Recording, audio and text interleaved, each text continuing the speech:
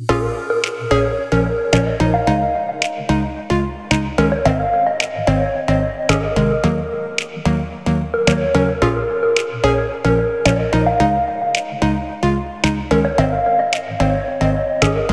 traveling right now. I'm going to Kenya, to explore.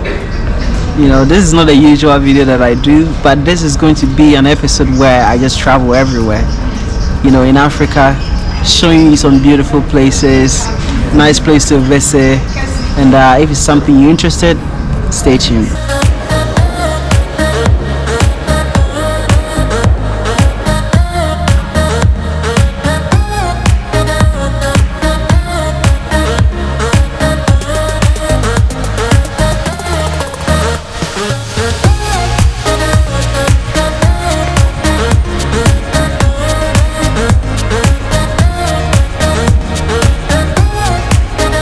I just arrived in Kenya, touchdown, and I'm here with Becky.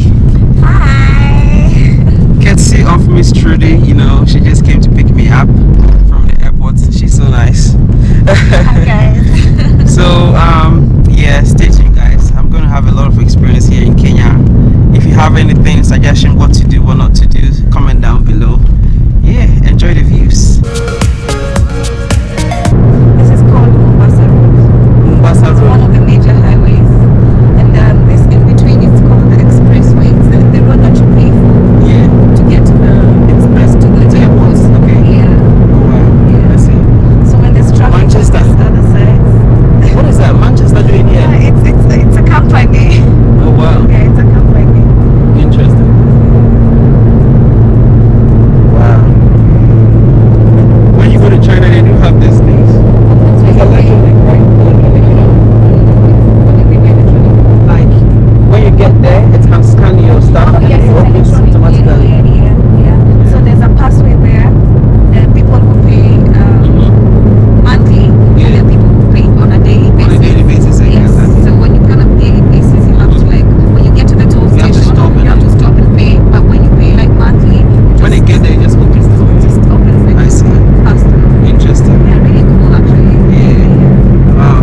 Saves a lot of time, This is a very, very busy road because of the airport. So sometimes there's a lot of traffic, and you need to get to the airport as fast as possible. So that you this can road- use that one. Yeah. But you need to pay to use it. But you need to pay, but it never has traffic, so it's fast to get to the airport. Yeah. So you pay for conveniences. Yeah, I wish Ghana we have stuff like that. Ghana is nice, but all these little things we don't pay so much attention to. Kenya is actually nice. I think your roads so far, roads you can always judge with airport area. Yeah. Airport roads are always nice. But Nairobi has really nice Really? roads. Really, really nice Oh yeah, roads. she's vouching for Nairobi, guys. Well, let's see. Well, I'm excited. I want to explore as much as I can. You should. I want to go to 19 days. 19 days. So I want to go to Mombasa. I want to also proudly after 10 days fly to Dar es Salaam, spend some time there, fly back here, take my flight to Dakar. I'm going to Senegal from here. Oh, Yeah. Oh, great. Yeah, so actually I have a few days just to spend. To spend here. If I do A lot of decide to go to Dar es Salaam, I don't have more than 10 days here. So you need to plan yourself well. Exactly. You know how when you're going to Mombasa, Yeah. when you get back to Nairobi, then you go to Dar es Salaam. Yeah. Which one is closer? Kenya, Nairobi is closer to Dar es Salaam Definitely. or Mombasa? Mombasa. Nairobi and Mombasa is close. It's like 40 minutes when you take a flight from Nairobi to Mombasa. Okay. 45 minutes. But to Dar es Salaam, Maybe 2 hours. 2 hours? Yeah. Okay. I'm thinking maybe 2 hours, yeah. I see. You cannot use the road?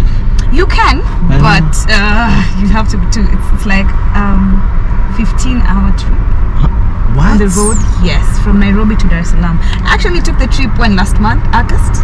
Really? Yes, How was it? It was quite an adventure, but I didn't go directly to Dar es Salaam. I went through Arusha. Arusha, and then I went to Moshi. Then I went to Dar es Salaam. Then I finished Zanzibar. Wow, you did that? I want to do that. It was amazing. Wow. It was amazing. Guys, but yeah, it takes some time. It does. Yeah, 15 hours. I was sleeping from Nairobi to Arusha is like 6 hours. Okay. Yes. Then slept in Arusha. Yeah. To Moshi the next day. Yeah. So it took me like 5 days to get to Zanzibar.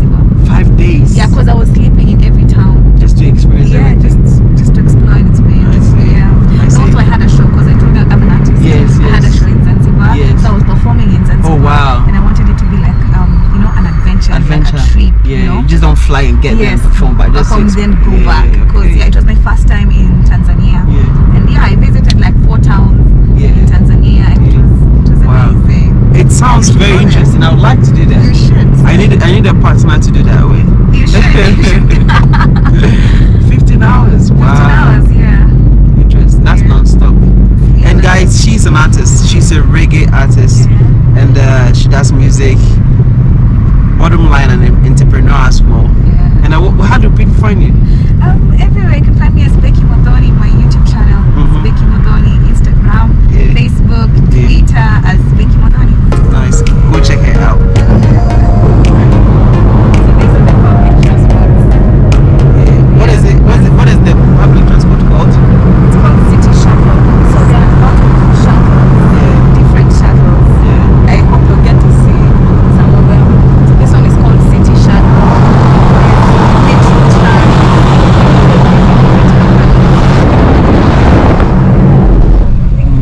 And this is the route that goes to the city. The CBD. CBD. What is CBD? Central Business Center. Town. Okay. Yes. Okay. So that's why this route going to town is actually very busy because it's morning, everyone is rushing to town. Yeah, that's why there's traffic. Wow. The other side is against traffic, so that's why it's clear. Yeah. Wow. So Because nobody's really going to busy when people are going back home in the evening. Okay. 5 like prime time. Yeah, from 4 to 7. Yeah. Interesting. Yeah. Kenya Nairobi. How many provinces do you have or city? Cities in Nairobi? Yeah. Okay, do I really know? So you have Mombasa, Nairobi, a lot. Nairobi, Kisumu, Eldoret. Those are like the main ones. Yeah. What else? So there are very other many towns, small towns, but many towns. I can't. Maybe 47. Should I say 47 counties? 47. I think 47. Yeah. Wow, that's a lot. And guys, I like the fact that she's wearing kente, which is from Ghana. It's from Ghana? Yeah. Oh wow. You didn't know that? I didn't know. But we have it in Kenya as well. You do? Yeah. Kente is, I think, it originated from Ivory Coast, which is Ghana, the same people anyways. But I like the fact that you are in Kenya and you're wearing that. Thank you. It's nice. That's a Pan-African right there. Yeah, representing Africa. You see?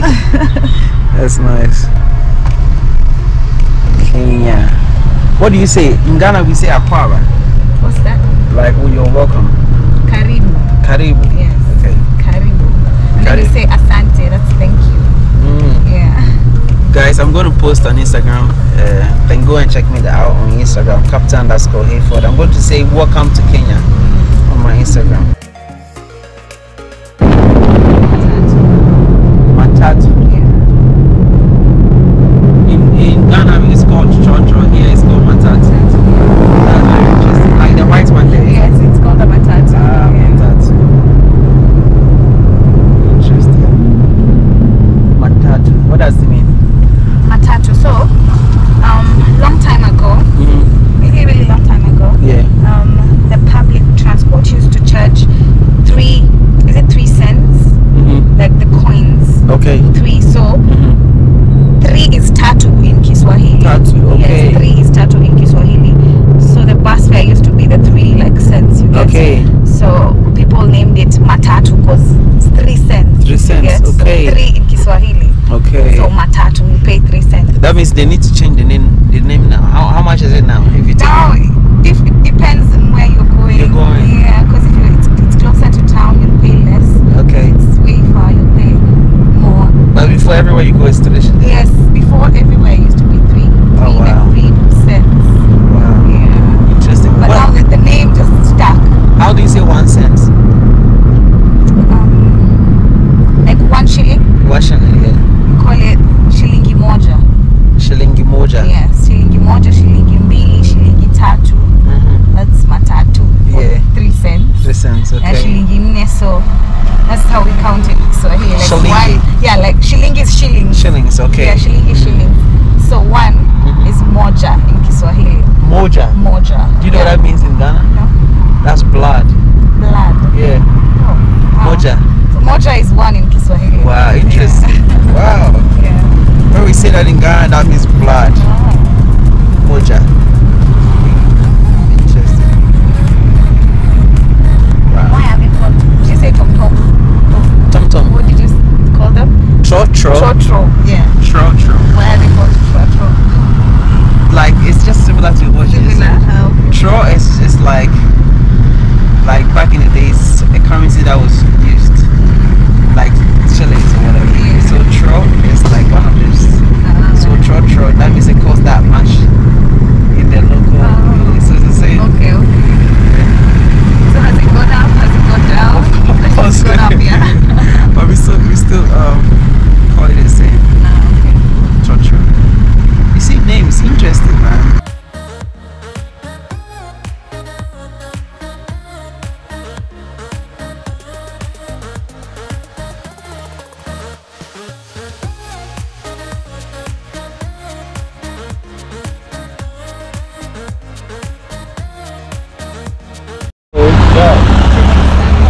That's chapati. Chapati. Yeah, this is chapati. This is samosa. Wow. Eggs. And smoky sausages. Wow. And of course you buy for us as I did. You have to try it. You wanna try it? Chapati, maybe nice. when I'm coming back. So okay. Yeah. I'm here to have breakfast. What is the name of this mall? It's called Gio Coffee and Restaurant. Coffee and restaurant.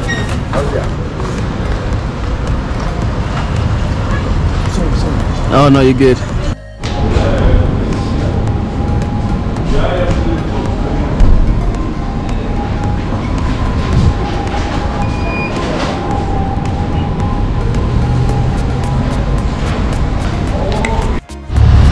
She's eating way healthier than I am. I feel bad now. Why did you say it's bitter? Because it has a lot of lemon, a lot of ginger, so it's very, very bitter. I see. Sawa. Ndio niko kwa njia hata mimi. Nafika hapo in like maybe 20.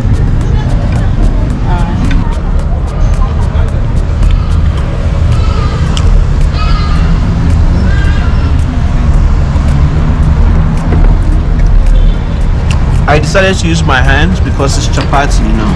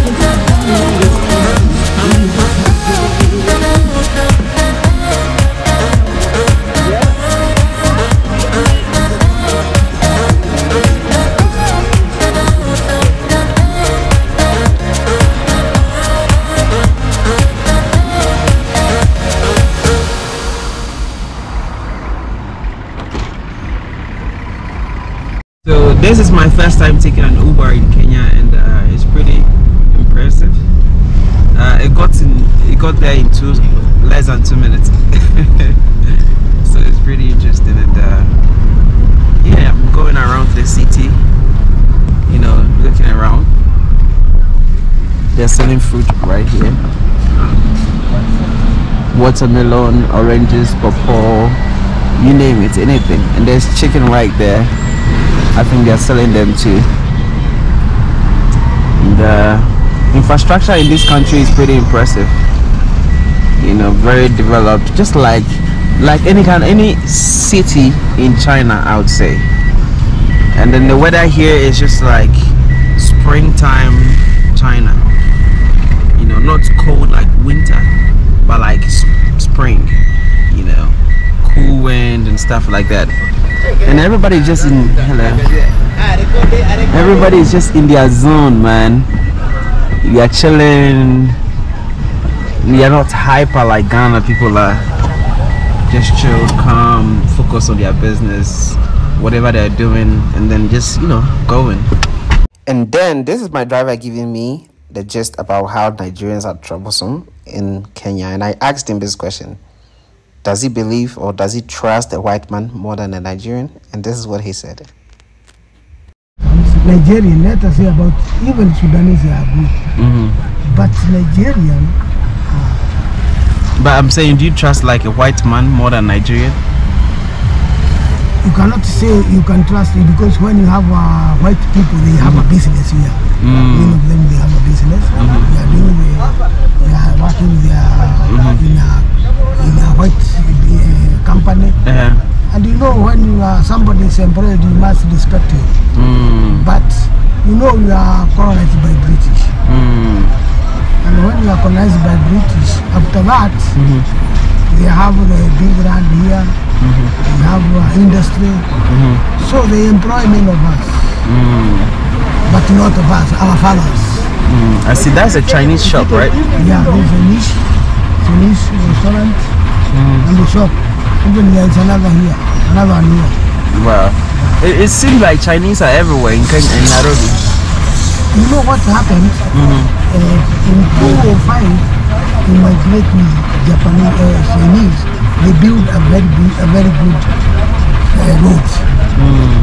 After that, they started building this building. And we never had any case of a building which was built by Japanese. It have a problem with the crack or such a thing. So the many people are using Japanese to build, because we are using in our country. You mean Chinese or Japanese, because they are different? We are talking about Chinese. Chinese, yeah. And Japanese, even Japanese, we have Nigeria, but not more. Right? Okay. But Japanese came here before Chinese. Chinese, okay. Yeah. That's why, because every building that I'm seeing here is like China style. And if you've lived in China, you know this is how they build. And then everything, like most of the buildings are like Chinese buildings. Yeah, those are people who are building here. And I think even building, they are cheaper. It's cheaper to build. Yeah, they are building a cheaper. When you are using British technology, it is very expensive. It's very expensive, okay, Let me sing a song. My latest song. It's called Me. Me? Yeah, it goes like, my own boss me, my first love me, and I would do it unconditionally. My motivation, I gravitate to me.